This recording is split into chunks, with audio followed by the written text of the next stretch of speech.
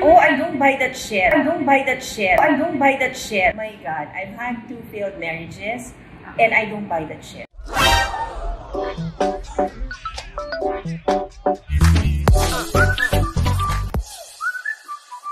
Mari, kamusta ka? Okay naman, Mare. Ikaw?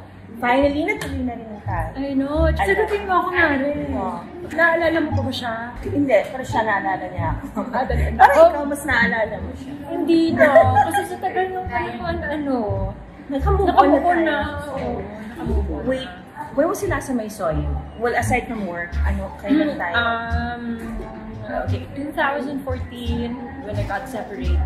Siguro after a year pa or 2. Baka 2015 or 16. Guys, ninang siya ng anak ko. Ninang siya ni Martina. Yes. Pero hindi naman kami nagsalian ng kandila. Oo, hindi tayo mabot sa bigla lang kami nagkaroon ng, hindi naman Cold War. Silent treatment lang. So, kwento ba natin kung bakit? Ha? Pero wag na. Baka sumikat pa sila. Wag na. Pag siguro part of our moving on, both for you and I, Mari, is just to forget about what happened. What matters most is we're still friends after everything. Pero hindi ba dapat pag-usapan ng bahagya para magkaroon ng closure? Gusto mo ba? O sige, gusto mo ng closure? Actually, from my end, ang nakarating sa akin, kasi I was expecting that, when we're good friends. Kasi kami ni Maricar, we started out as friends, like mga bata pa kami. From school namin, we have the same school, our native grades. Yes. Yeah, and then my family and her family are family friends. Sobra. So sobrang closely knitted talaga kami. As in, hindi kami mapaghiwalay dati. Pag umihimik, inseparable, and then I remember when you had your first boyfriend. Parang dapat ikaw yung ikaw yung guard. Oo, ako yung At saka maring ko nagturo sa akin uminom ng alcohol. Kasi namulat akong nauna sa'yo. Yeah, at saka mas senior kasi siya sa akin. Yeah. I was my senior. Sa school, senior high school ka, freshman lang ako. Correct, oo. Tapos, inikwento ko nga kay Direk nung first time kitang nakita sa school. I think that was in 1992. Galing ka ng pool area, basta masaya buhok mo, bago ligo ka na, starstruck ako sa'yo. Ang haba ng buhok mo, no? Ang sabi ko, napaganyan ako, nakasulong niya, sabi ko, ang kanala ni Aiko Melendez, professional. Sobra. Tapos, hindi ko akalain na magiging friends kami after nun. Kasi ito kasi paano ba tayo yung friends? Bubble gang. Oh, bubble gang. So, nung senior prom mo, tandang-tanda ako pa. Ang date ko si Aga muna. Yeah! Andun ako ka-table nila ako kasi ako yung Miss Montessori at that time. Correct. Sobrang starstruck ako sa inyong dalawa. Hindi pa po ako artista nito. So, sabi ko, hindi kalain mo na magiging magkaibigan kami after nun. Because of bubble gang. Yeah, okay. Yeah. Bubble gang yun.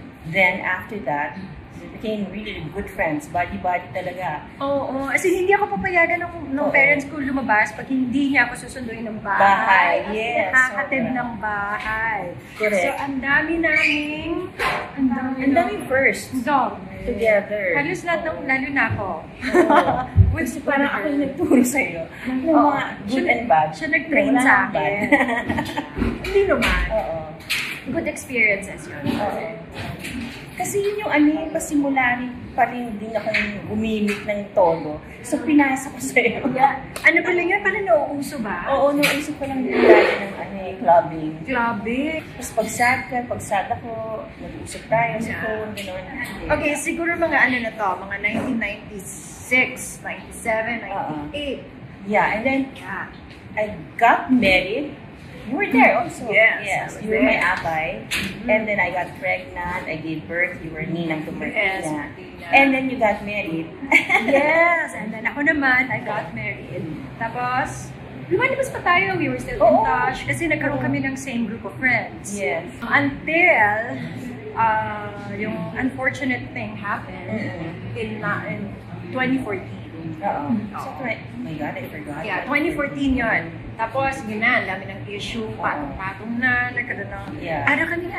Para kaming K-drama, dami namin issues. Hindi lang between us. I think also the people around us, kasi parang the informations na umaabot sa akin, parang far different from your statements. Yeah. when I asked you, parang at first yata, eto ang pagkakaintindi ko, Mari, yun yung tampo ko sa'yo. Kasi parang, I felt like I was shoulder to cry on, older sister. So parang when I asked you that question, which, let's not divulge that. When I asked you that question, iba yung sagot mo, dun sa nakarating sa akin. So when I spoke to the other party, iba rin yung pinagating sa akin. So parang, I was caught in between, and then parang sabi ko, she's my friend, she's like my sister, why didn't she tell me yung side story niya? You had your reason. Tapos doon na natagulo na, tampo-tampo, hindi tayo nag-usap. Yeah, kasi at that time, I remember, syempre galing ako sa separation. Parang ang daming biglang issues after my separation, patong-patong. Parang hindi ko kinaya. Hindi ko kinaya i-handle. I opted to just walk away to everyone else. Parang sa akin, I needed to heal first bago ko ulit harapin everything. And then yun nga, again, few months after or a year after, ito na naman another issue, pagbalik ko. Hindi ba pareho yun? I did to na ako. I know, I thought yung issue na... Hindi. Ano? Ay, hindi ko na maalala. Yun ako naman tinanong sa akin. Talaga? Yeah. Oh my God, magkaiba kami ng subject. Usap kami direct. See, magkaiba kami ng subject. Oh my God. Hindi kami nagkakaintindihan pa rin. Until now. Shucks, alam mo, Mari. Oh, yun yung una mong tanong. But no. I felt bad nung dito na. Yung pumasok na to kasi I asked you that question na totoo ba na channeler Kimberly to joke. And nag-deny ka. So na I felt bad. Parang hindi. Tinatanong ko kasi kasi sa akin nila. Wait nga, nakakatawa. Ang dami. Ako pala. Ang tanong ko is yung boyfriend natin. Gusto na pinagkita na I asked you, di ba friend na Inon? Hindi, baliktad. Siya talaga. Kasi, even happen kami pa. ay, shucks. Pa? Nakakaloka ng taon. Kami pa. Ang dami naman sabi sa akin, in denial ako, in all honesty. Bakit may picture itong babae na dyan? Hindi sila magkaligyan. Sabi ko, hindi na-meet ko rin pagka-minsan sa mga bar na malapit sa amin, nagpapasyaga na nila. So, yung mga friends sila, and everyone, not one lang. Three people has been asking me about that. Sabi ko, pagkain naman rin for anything. I really never thought. I'm sorry. Ay, di ko, my God, alam mo, dapat pala nag-usap tayo agad noon.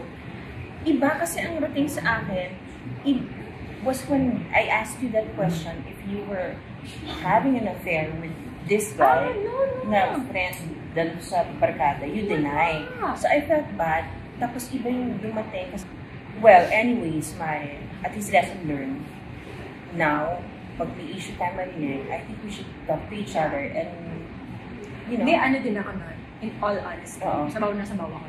That whole year, sobrang... I couldn't understand because you were going through a separation. Yeah. First time ko, that was my first marriage. We were together for 13 years. Yeah. Na sobrang smooth, walang anything, tapos biglang boom.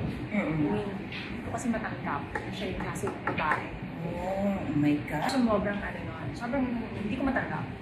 Talaga, hindi mo naman ako ng konting laban. Yung 13 years natin, yung kasi ng babae. Parang bakit mo ganun yung mga lalaki? Ay, baka mag-guard ka direct. Hindi mo lahat. Sorry po. Ang dami nag-react. Nagtinginan sila lahat. Okay, direct. May mga ngilan ng mga lalaki na talagang paghahanap sila ng kapalit, ay yung magda-downgrade. Di ba dapat paghanap ka ng kapalit, upgrade, hindi downgrade? Yeah, exactly. Diba? Kasi nakaka-insulto. I would understand. Well, naging friend mo siya, so you should know. Oh. The kind of person she is. Sila aggressive. Gusto niyo aggressive o yung ano? Sila aggressive, so sila naman sasabihin na nila, palay lang na lumalapit, so dulo ka. Oh, I don't buy that shit. I don't buy it. My God, I've had 2 failed marriages and I don't buy that shit. Na sasabihin na, babae lang. Because if you love the relationship, if you respect the relationship, you will be committed and you will just respectfully say na, hey, I'm married. I'm in a commitment. I cannot do this. Imagine, married 13 years kami. So yung trust namin, nasa ibang level na kami. Dumating kami sa point na ganon. Na even with our common friends, like abroad kami, sila kasama ko, sila roommates ko, wala siya. Ganun point na kami na, yung foundation namin is so strong. Kaya hindi ko talaga in-expect na darating. Well, in life, you gotta expect the unexpected. Di ba nga, ikaw nga, yung isang great friend mo rin. Parang nandito sa letters yung spelling ng name din niya. Sino? Ay, pero okay na kayo, diba? Yeah? Okay na kayo, diba? Oo! Wala lang, pero naging friends mo siya. Pero, ang grabe niyo. Parang you follow my footsteps. Ay, naku. Oh my God, ang dami naman pang-blip dito.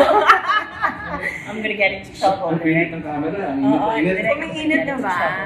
O, di ba, after how many years, at least, nagkaroon din kami ng closure, nagkaintindihan din kami. Hindi pa tayo nagkaintindihan sa away na. Nakakatawa. Ngayon ko lang na-realize. How sad. Parang tayo tangi. Parang tayo ewan. So, obviously, nag-away kami. Nang hindi namin alam yung rason. Well, sabi nga nila, there's always two sides. So, so ito na yun. Iba yung side na narinig mo. Iba yung side na meron mo. But then again, that's in the past. Yeah. Nakamove on na ako. Dapat naman. Napatawad ko na siya, pero hindi sila nakakalimutan. Always naman, you forgive, but we won't forget. Hindi talaga. That makes us human. Yeah, mahirap. But, good. That's a good 2021 for us. Yes!